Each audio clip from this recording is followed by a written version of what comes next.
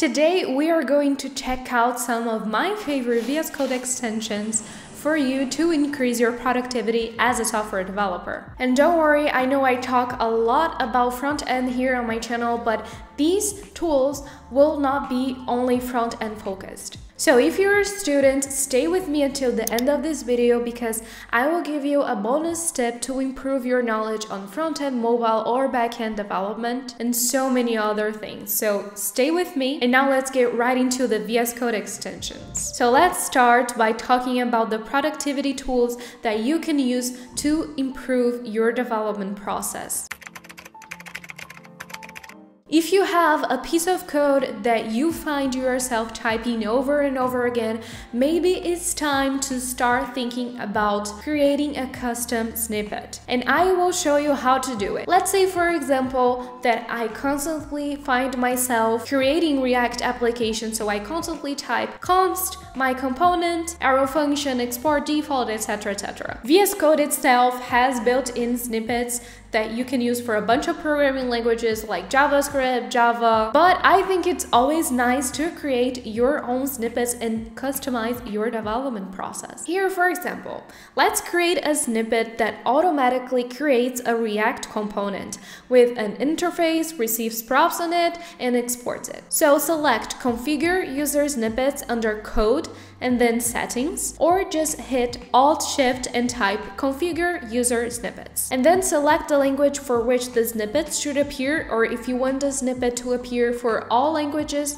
just select the New Global Snippets file option. React arrow function export interface component. That's a big name. That is the snippet name. It's what will appear as soon as you start typing the prefix, which, talking about it, is the word that will trigger the display of the snippet. You could add as many as you'd like. Substring matching is also analyzed, so if you type RAI, it could match to React arrow interface. Body is one or more lines of content, which will then be joined as multiple lines upon insertion. So for example, here, the tm underscore file name underscore base is a variable that essentially is the name of our current file without the extension. So if you create a file named car.tsx, our snippets will then create a component with the name, with the arrow function with this name, as well as the export default,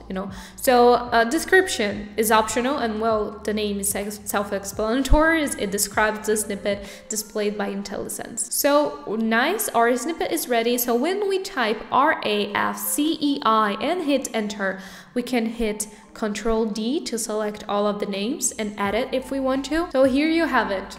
Simple as that. So a huge productivity boost for your development process. Instead of having to const blah blah blah blah blah every time you create a new component, you can just use the snippet. And this can also be adjusted for other cases as well and other programming languages. Just check out the VS Code documentation and play around with it.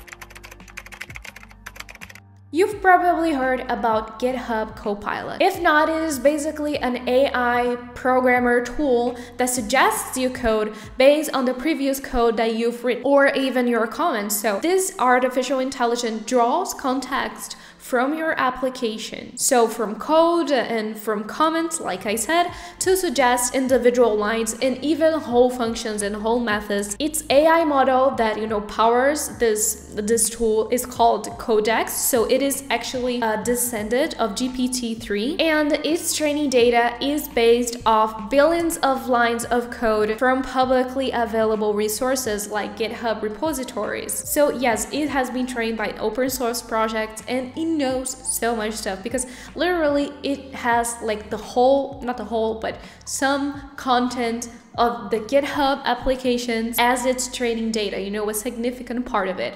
But an alert, I would not recommend you to use this tool if you are just, getting started with programming. Why?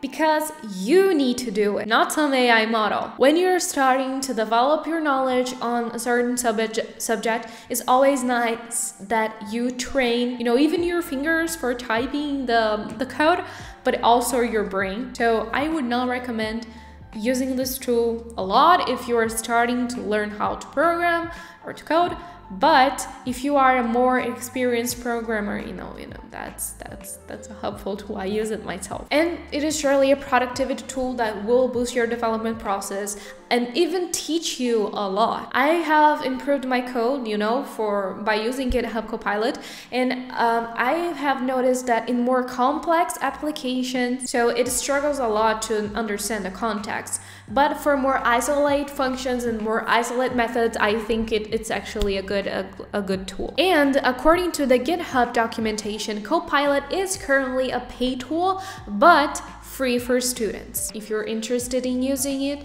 just check out the link here in the description. And video not sponsored, by the way. These are just tools that I believe that will help you a lot in your development process and that I use myself. So Maria seal of approval.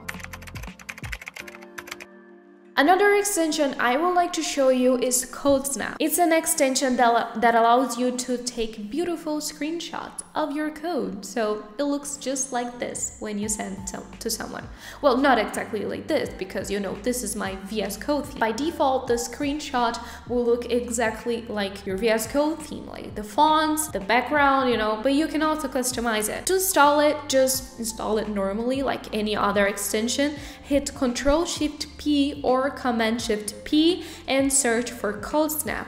Select the code that you want to screenshot. You can also adjust the width, and you can either save it and send it to someone, but what I think works best for me is enable the shutter action to copy. That way, whenever I hit the button, it automatically copies the image, and I just have to hit Ctrl-V or Command-V and send it to the person that I want to show my code to.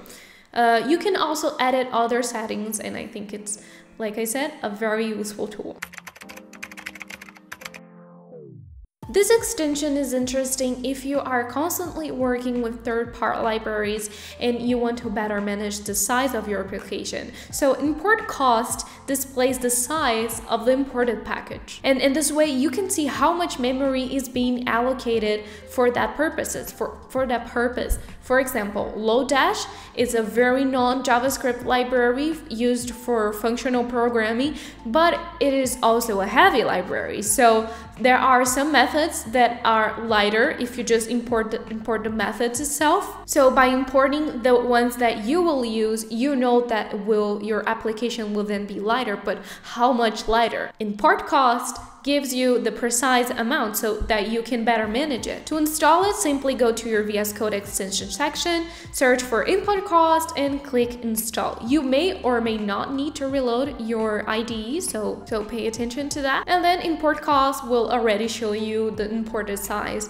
of the package. Very useful, very much needed depending on the application you're building.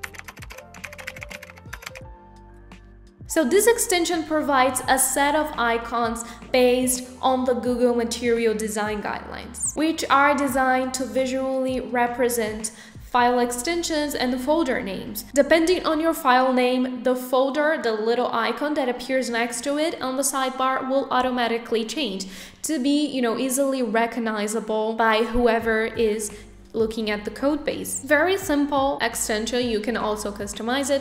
There are lots of file and folder icons available for you to use. I really enjoy it. It makes the development process more visual than just looking at random file names and folders on the sidebar. Now, as I promised, a bonus for those who have stayed with me until this part of the video. If you are a student, you can also benefit from offers that GitHub has in its student package.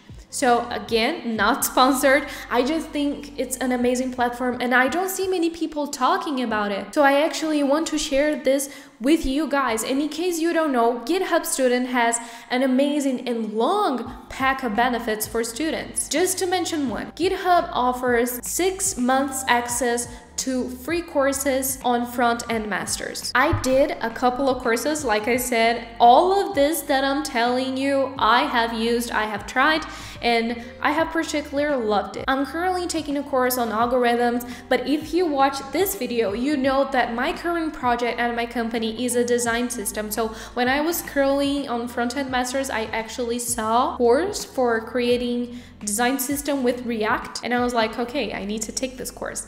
and very great course, by the way. And they also offer certificates. So for students, it's free. It's a very nice platform. And this is only one benefit of the whole pack of benefits that GitHub Student has. I need to confess that I haven't tried not even 1% of all these benefits, but there's a long list on the website, from courses to platforms to deploy your application to access to very useful platforms. So you know how I value education. Search for this, the link is in the description box. So if you are a student, take advantage of all of these tips that I'm giving you. So if you've enjoyed this video, why don't you watch this one, which I talk a little bit about my day-to-day as a software developer. Thank you so much for watching. See you in the next one.